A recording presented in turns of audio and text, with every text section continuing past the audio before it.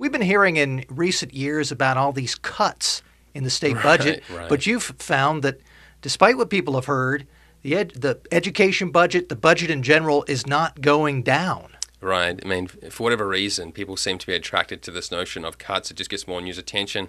However, just a very simple aggregation of the data, just a measurement across time and divided by population and taking into account inflation shows that state spending has, I don't know whether exploded, but accelerated very rapidly over the last 40 years to such a degree that the real spending per person in the state is comfortably more than 3 times what it was back in the 1970s.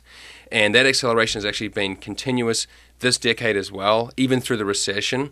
And this particular year, fiscal year 2012, will be a record, more than $50 billion in state spending.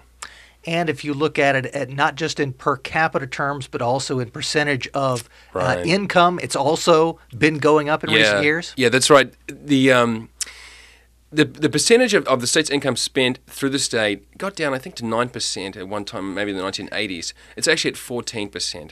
And even up until 2008, it had never got more than 12%. So basically, the state, not only is total real spending per person at a record level, spending as a percentage of the state's total income is also at a record of 14%.